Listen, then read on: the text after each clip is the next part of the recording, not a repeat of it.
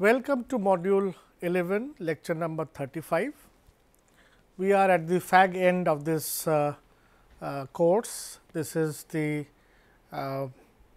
module after which there is only one module left before we complete this course. Now, in this session or rather in this module, we are going to discuss about usability heuristics and testing. Usability heuristics plays a major role in audit of interfaces by experts. It provides a very fast and accurate way of finding the errors, finding the issues that may frustrate your users and leads to better design of interfaces. We would discuss about this in detail in this session. We are also going to discuss about usability testing, the initial foundational aspects of usability testing, followed by a detailed discussion on usability testing and the experimental protocols in our subsequent module, which will be the last module for this course. So, let us begin. Now, what is heuristic evaluation?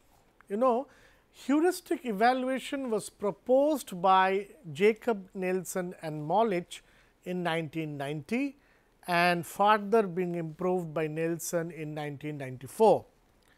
Now, it is a usability engineering method for finding the usability problems in a user interface design, so that they can be attended to as a part of an iterative design process. Now, heuristic evaluation involves having a small set of evaluators examine the interface and judge its compliance with recognized usability principles, which are called as heuristics. Now, I would like to draw your attention here on the discussions that we had in during the earlier modules in this course, that we know that the user centered design process is iterative in nature. Focus on this aspect. Now, having been said this, what is important for us to comprehend here is that the focus is on identification of usability problems, so that a modified user interface design can be presented to whom? To your users. And these activities are carried out, are all part of your user centered design approach, when you have a concept which has been detailed out, evaluated, you have the wireframes done, you have the prototyping ready, and then you go for identification of the usability issues. At this stage, we are referring to conducting a heuristic evaluation. If you see here, the focus is on attending the usability issues that might exist in the interface due to some erroneous decisions, whatever it may be. But the important aspect here is that it needs to be attended, so that when the beta release phase happens, when the product is initially released in the market, these usability errors or issues can be addressed, or rather we can say that the product gets released only when these issues which might have occurred during the conceptualization have been addressed. And therefore, we say that it is iterative, because what you do is that once you go for a heuristic evaluation, say if you identify issues, you again come back to the stage where you start focusing on the concept, redefining your wireframes, focusing on your prototype, and therefore, we say that it is a iterative design process. So, what we do here is we involve a small set of evaluators who examine the interface, based on some usability principles. We are going to discuss about these principles in this session in detail.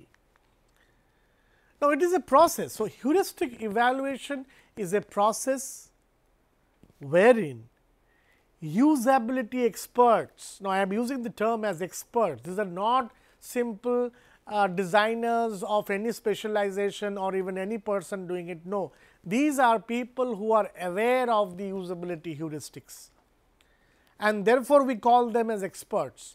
So, where experts use rules of thumb to measure the usability of user interfaces in independent walkthroughs. We have discussed in detail about cognitive walkthroughs. So, your experts are supposed to conduct walkthroughs, and they use the rules of thumb or the heuristics to evaluate or identify the issues, and then report those issues to the team. So, evaluators while conducting a walkthrough uses established heuristics like the Nelson's and Molich heuristics that we refer to as Nelson's heuristics, and they reveal insights that can help the design team enhance product usability. Now, heuristic evaluation is very difficult if the focus is only on one evaluator. If you ask only one evaluator to, or one expert rather, to conduct a heuristic evaluation, it is going to be difficult because it is not possible for one person to identify all the problems that might exist in your interface. And therefore, it is a practice that you at least call 4 to 5 experts, different experts having experiences in working in different domain projects, in projects from different domains, and therefore, they have perspectives which does not match with each other. So, it's a kind of heterogeneous group, these experts. You call at least 4 or 5 experts and then ask them to go for a walkthrough and use the heuristics to identify the issues with your interface. Now, if you use this approach, then probably it is possible that the effectiveness of this heuristic evaluation method improves a lot whenever you use this kind of multiple evaluators instead of only doing one evaluator based evaluation. Now, heuristic evaluation is performed by having each individual evaluator inspect the interface alone. Only after all evaluations have been completed are the evaluators allowed to communicate and have their findings aggregated. Now, this procedure is important in order to ensure independent and unbiased evaluations from each evaluator. The results of the evaluation can be recorded either as written reports from each of the evaluator or by having the evaluators verbalize their comments to an observer as they go through the interface. For you to note here is that if you have evaluators placed in a common space or work in tandem while they are doing the walkthrough, the verbalizations, the discussions might influence each other. So, it is ideal that you have the walkthroughs done individually by each evaluator, that you can record their insights, if you can ask them to record, or you can have one person who is observing to record for them. So, that when they verbalize, things get recorded. And later when you have all the evaluators at a particular space, you can ask them to collaborate, discuss and debate on the issues that you have figured out. In that sense, when this kind of discussions and debates are encouraged, more or so what you will see is that issues that are probably much trivial are gradually neglected over issues which are more important. And all these are done in relation to the heuristics, in relation to the way the heuristics are being interpreted by these evaluators.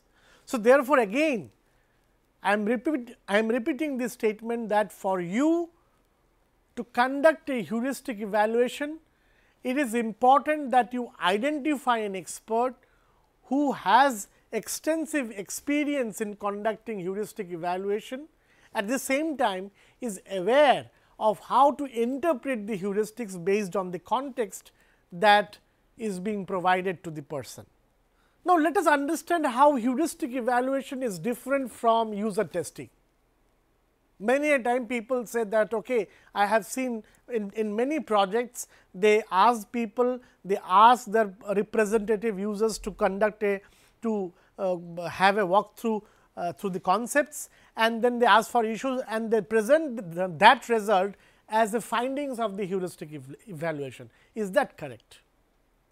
The question is, can you allow your users to behave as experts, and then whatever issues you identify with them represent those insights as findings for heuristic evaluation? Can you do that?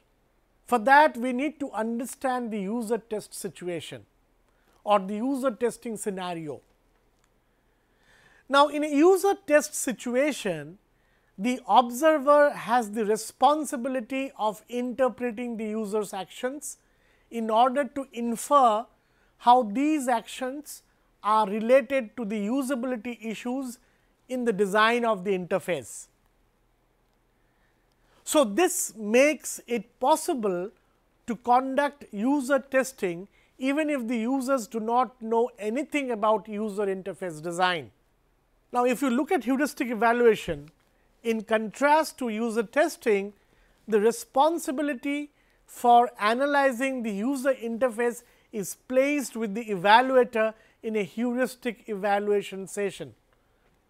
So, a possible observer only needs to record the evaluator's comments about the interface, but does not need to interpret the evaluator's actions.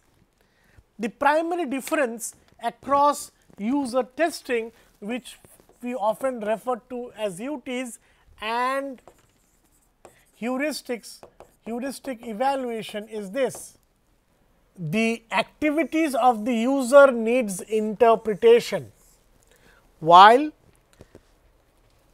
the activities of the expert does not need interpretation. This is the major difference between a user testing and a heuristic evaluation. See, heuristic evaluation is always done by experts, and these experts evaluate your interface, or will rather I can say will evaluate your interface while they are having a walkthrough of the concept based on and only based on the heuristics that we are going to discuss about.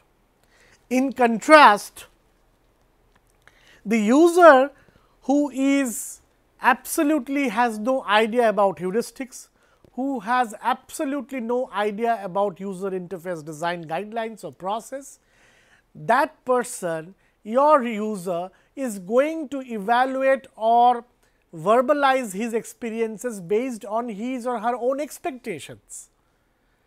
That is the difference between user testing and heuristic evaluations.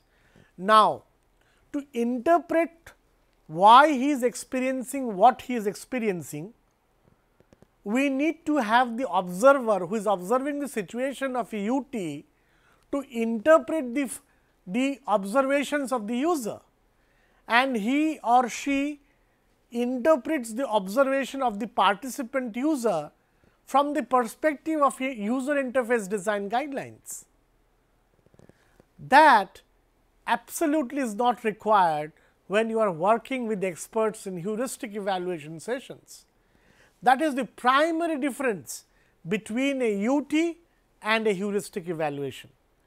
So, you must understand this difference, so that clearly when you are working with users, you realize what is the essence of working with users, because you need to interpret their experiences, their insight from the perspective of UI design guidelines, while you are not supposed to essentially you are not supposed to do that while you are working with evaluators, because they actually are referring to the guidelines which they are pretty much aware of and giving you the violations that your interface design has made.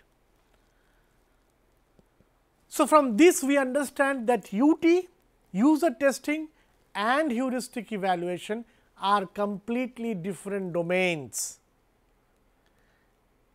One cannot be compared with the other based on these scenarios. Now, let us understand how to conduct a heuristic evaluation.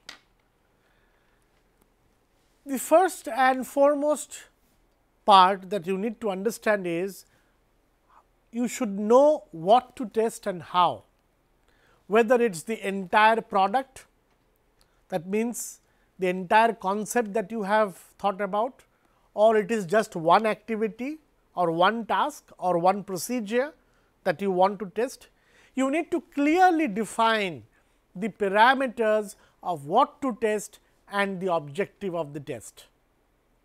Second, know your users and have clear definitions of the target audience's goals, context, etc.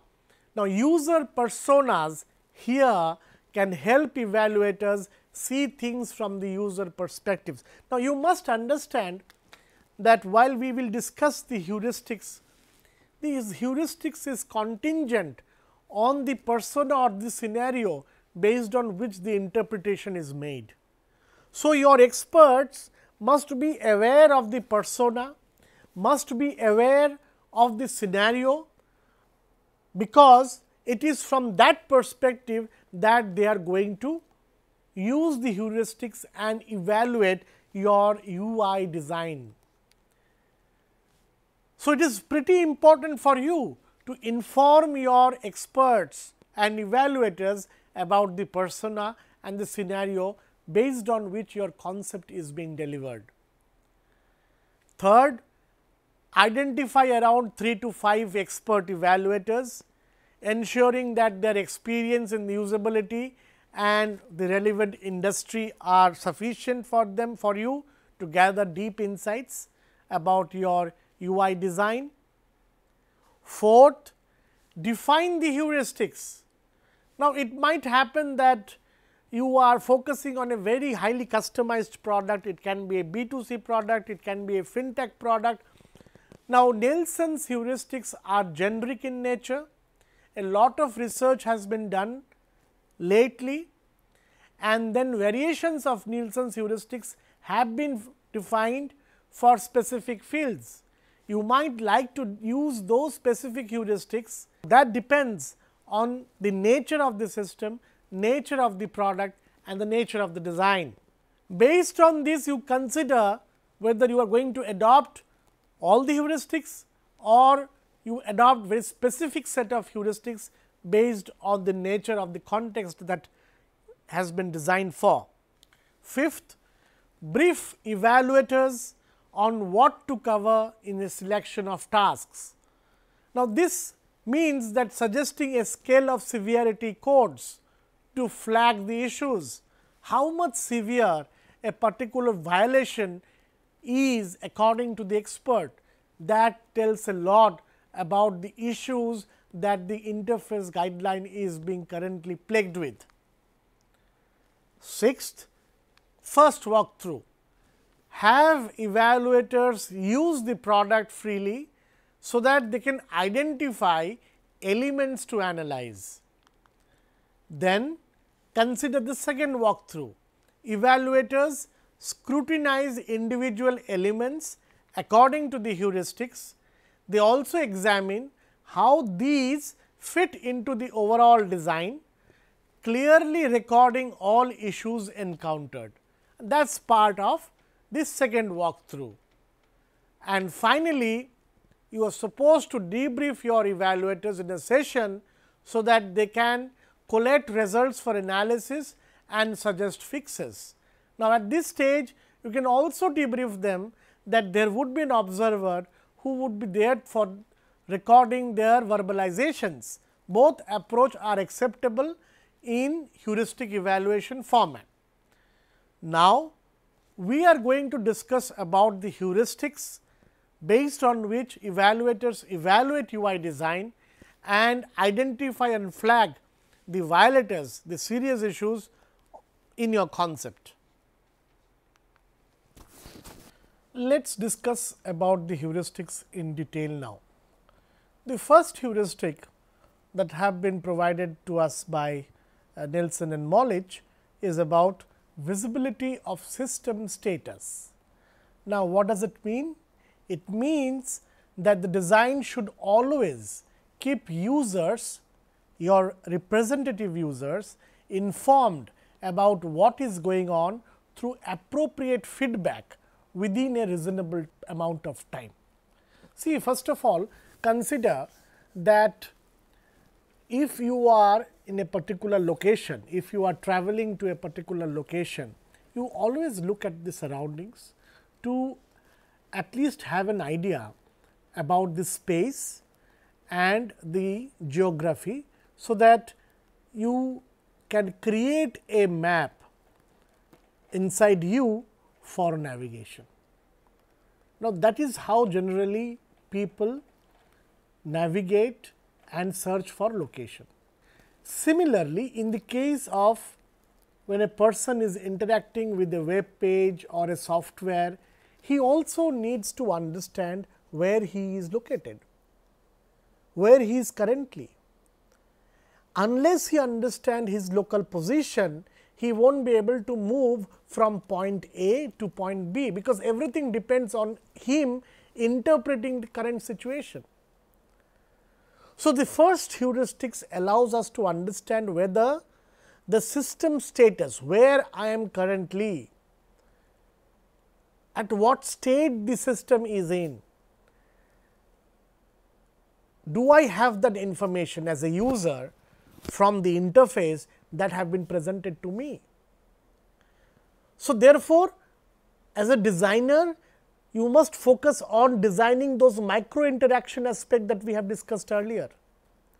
You must ensure that appropriate feedback is being provided to your user, so that these heuristics are not violated.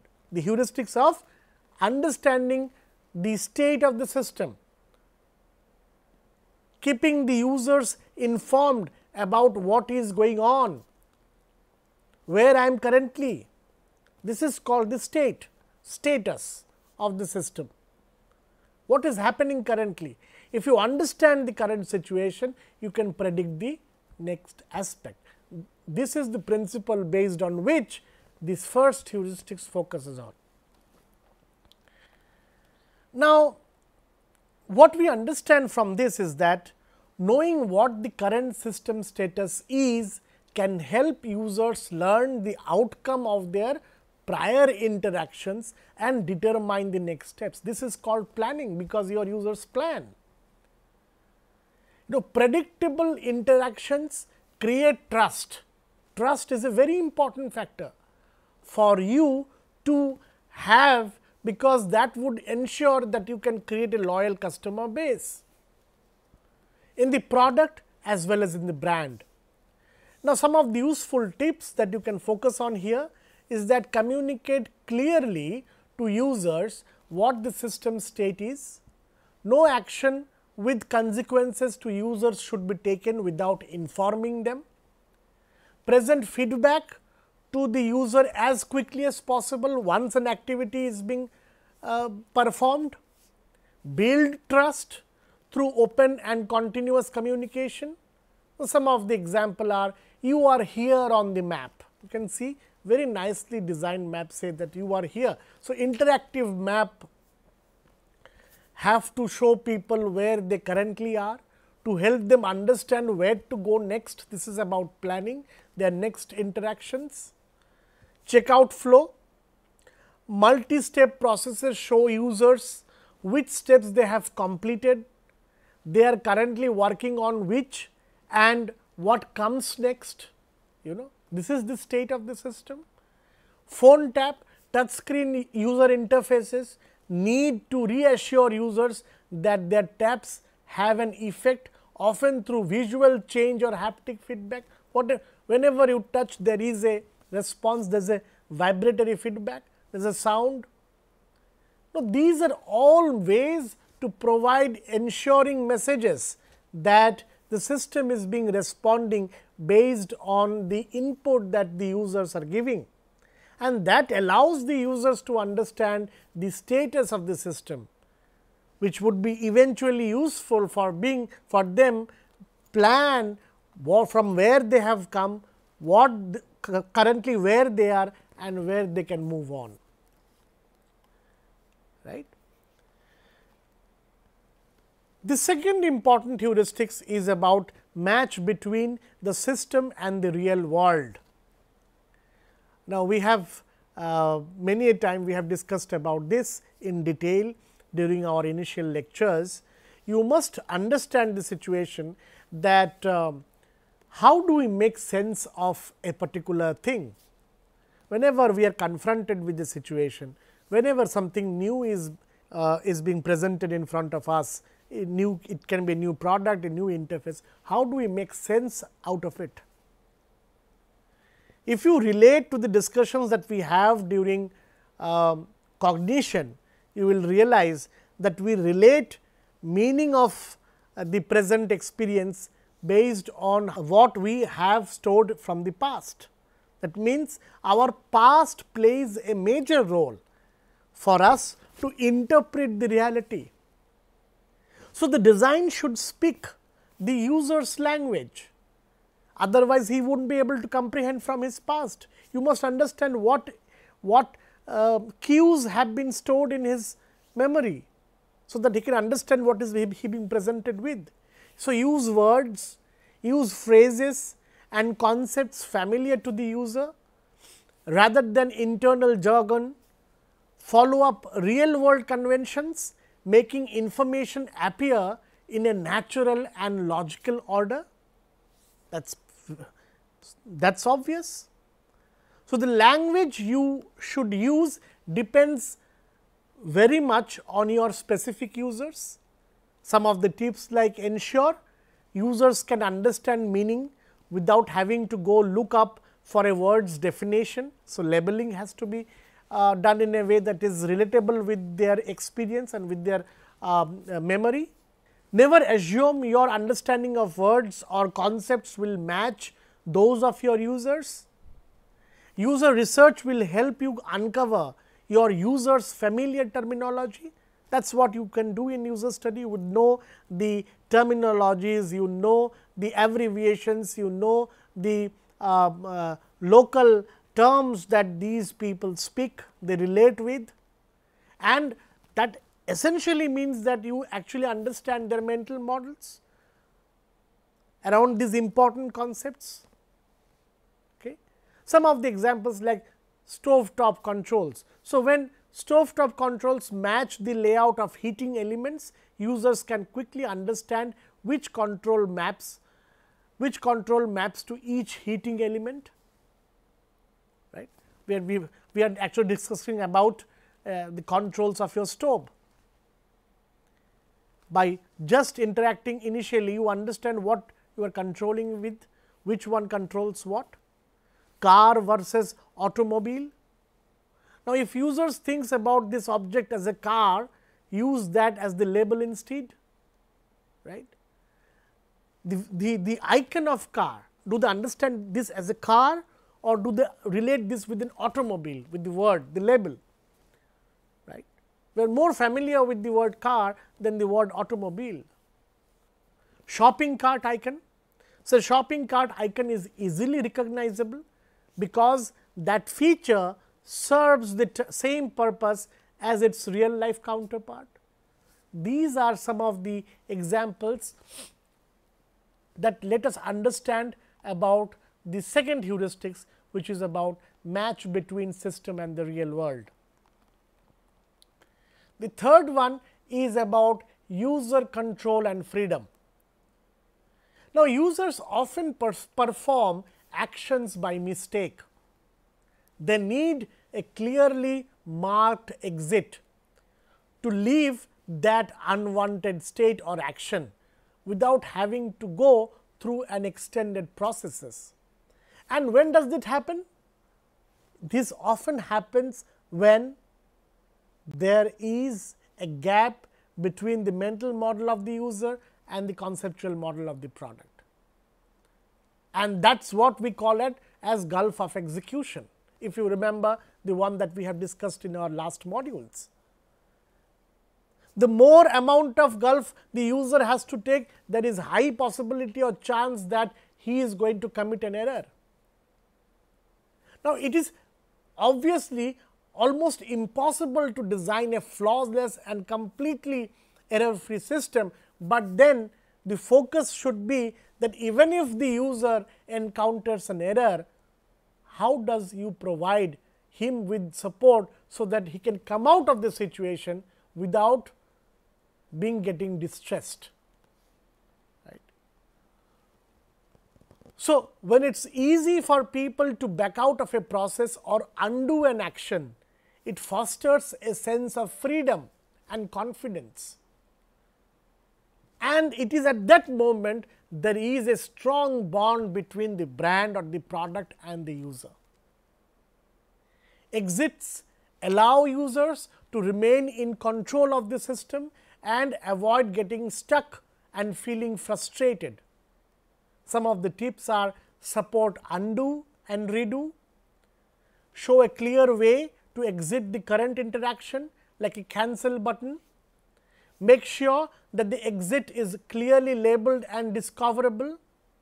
Some of the examples that we see currently are these: exit sign. So, digital spaces need quick emergency exit just like physical spaces do. See, now we are trying to match between the real world and the system. Undo and redo, cancel button, these are some of the examples. Let us now focus on the fourth heuristic, consistency and standards. Now, users should not have to wonder whether different words, situations or actions mean the same thing. Follow platform and industry conventions. See, the standards that we follow in interface design are governed by worldwide consortium guidelines. And these guidelines allows a clearly defined structure of how an interface needs to be designed. This has also been imbibed in the material design layout that we have discussed in the last module.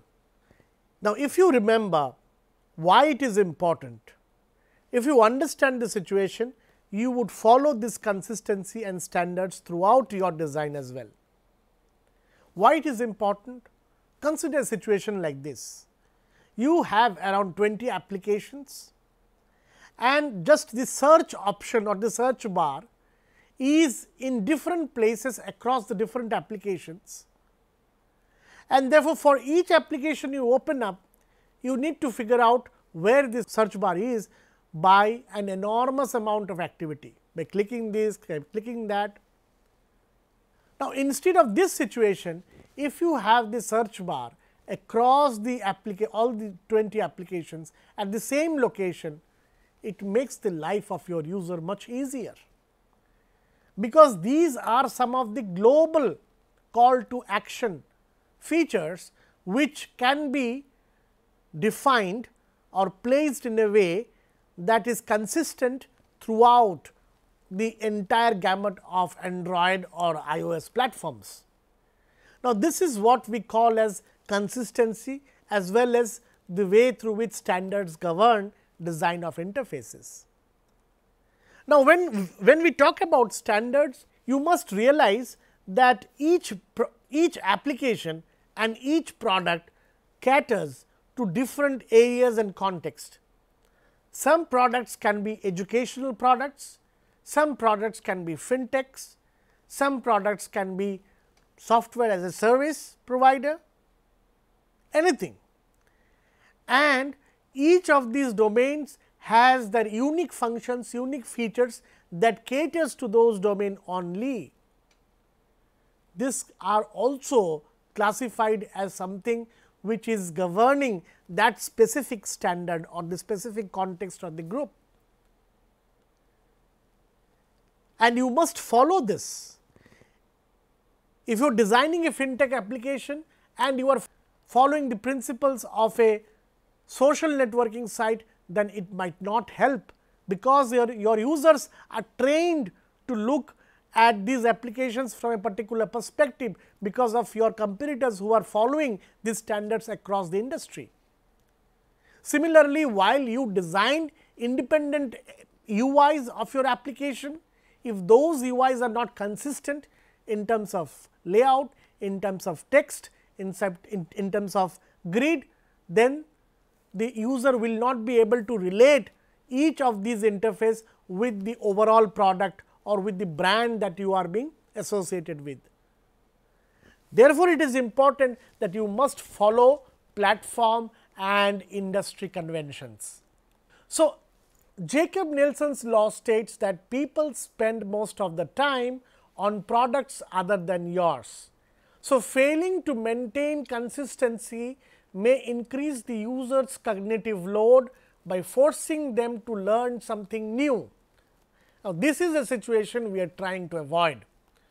So, what are the tips? The tips are: improve learnability by maintaining both types of consistency, internal and external. Maintain consistency within a single product or family of products. For example, you have cars of a particular brand having consistency in terms of the design elements and cues that are being reflected across all their brands, all their product lineups. Then follow established industry conventions. Now, examples are check-in counter. Now, check-in counters are usually located at the front of hotels. Now, this consistency meets customers' expectations. Now, what will happen if you enter into a hotel and you start figuring out the check-in counter because it is not located in front, rather it is located in some other location? What will happen? Design systems. Using elements from the same design system across the product lines lowers the learning curve of users. Notifications.